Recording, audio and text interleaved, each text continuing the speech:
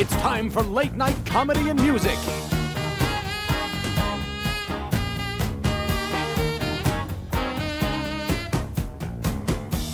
It's an evening at the Improv with tonight's host, William Shatner.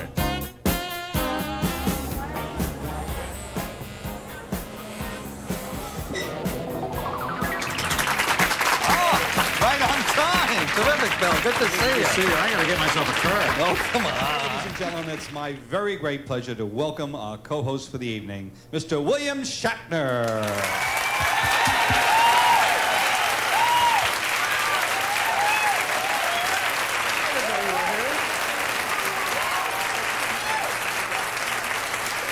Thank you, Bud. Thank you. Well, thank you very much.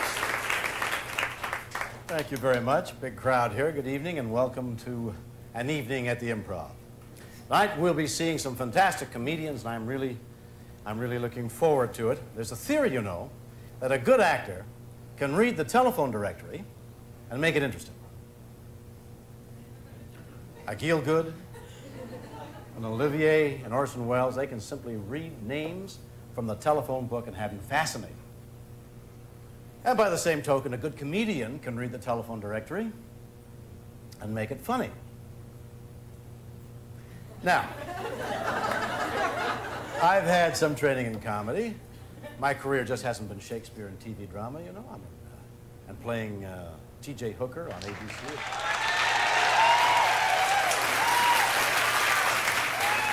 And traveling in a spaceship saying desperately, "Beam me down, Scotty." No.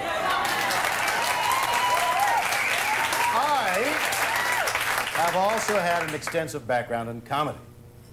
Let's see if those years of training have paid off. That's telephone directory, right? Okay. Page 692.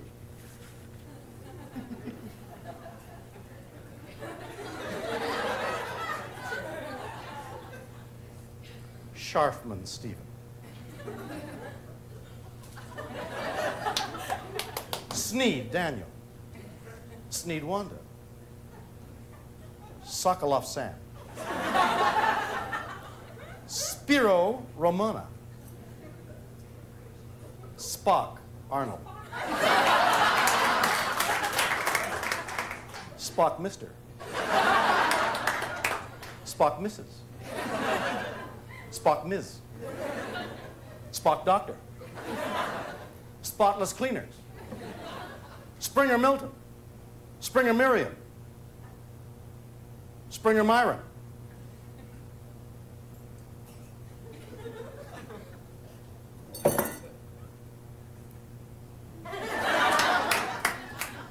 Springer Tyrone. Sputnik Eugene. Stagger Rodney. Stompanetta Willie. Stover Daisy.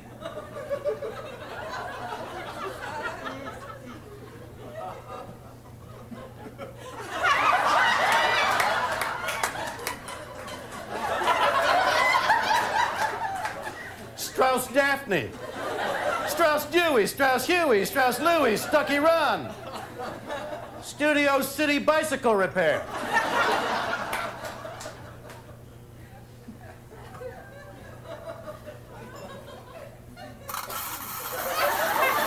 Studio City Lumber, Studio City Talcum Powder Company, Young Rufus Theodora Pia.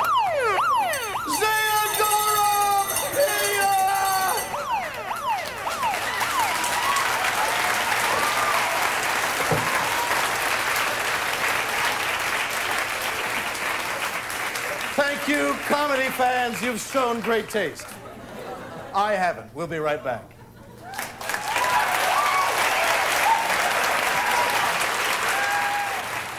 How'd you like to boldly go where no man's ever gone before? Oh my gosh, it sounds so exciting. What did you have in mind? No, really, I am really such a big Trekkie fan. Yes, I'm such a fan, How yeah. can anybody as good looking, as intelligent as you be a Trek. Well, I am, you know, and I have this great idea for Star Trek 3, okay? You guys are about to get beamed down to a planet, but the transporter throws a rod or something, and you guys all get, you get beamed down, but your body parts are all mixed up, you know? Like you have Spock ears and breasts, you know? I have Spock ears and breasts. I'm walking around with female body parts? Yeah, it's called Star Trek Vestite. Oh, God. Star Trek transvestite? Yeah. That doesn't go with the virile macho image that I try to project. You know, I mean, I'm a real macho guy. That's probably true. Yeah, sure I mean, it is. I have to go back in there now. Okay. Is my makeup all right?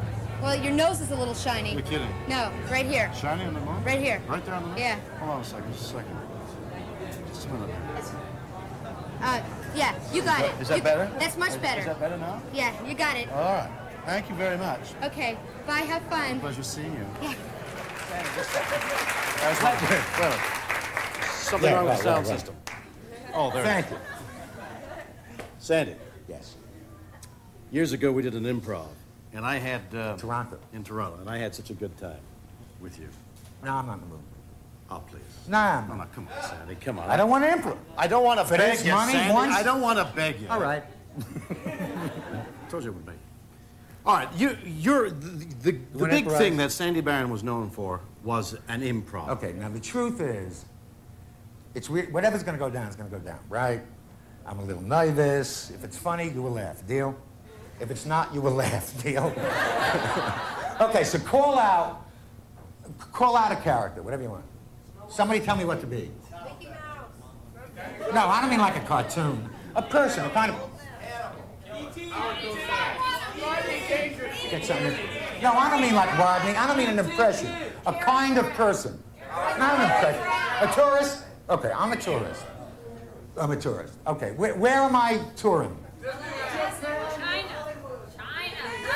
I'm a tourist in China? I'm a tourist in China. And what is young Mr. Shatner? He's what, a guide? He's the guide. You're the guide in China. I'm a tourist. I'm a Chinese guy. You're a Chinese guide. I'm a tourist.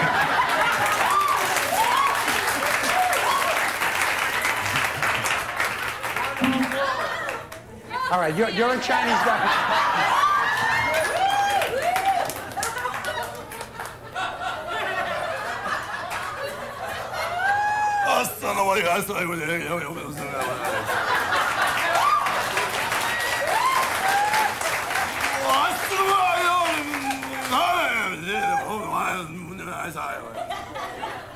What the hell are you talking about, little buddy? Are you saying temple? I mean, are you saying we'd ask the temple? Because I know about temple. That's like a church where I come from, all right? Mosiah. Now, is that the temple?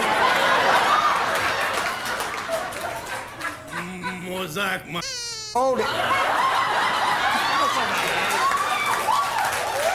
Hold it now. Mosey. Mosai.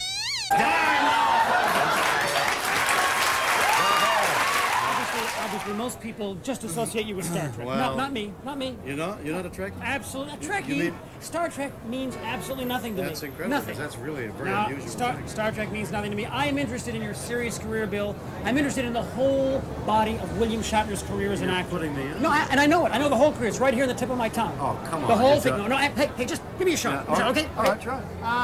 Shatner, born in Montreal, a child star, Canadian television star for Shakespeare Festival. He makes the big move to New York. Okay, classy theater, Playhouse 90, then smash it on Broadway with The World of Susie Wong. He's a hot young leading man. He's a pretty face, but he's more than a pretty face. He's a serious actor. He's intelligent. He's always growing. Then films, okay? Very classy roles. No beach ball movies. Brothers Karamazov, Judgment Nuremberg, The Outrage, based on Rashomon, The Intruder. Then TV in Hollywood. TV in Hollywood is it's a very classy series. The Barbary Coast for the people. Real relationships, fine acting, and now he does it again. Bam! It's T.J. Hooker. It's a very classy series. He's not just an ordinary cop. Not just an ordinary cop. He's a cop with sensitivity. He's a cop who can have with a neighbor. It's a smash it. Then hold on. Things are really rolling for Shatner. No, he's really on top of the world. And then he does it again. He really does it. He puts the maraschino cherry on the chocolate sunny of his career right here tonight by hosting Evening at the Improv. Peter, you're fantastic! That's incredible! You're wonderful! I'll see you later. Take it easy, eh? Star Trek.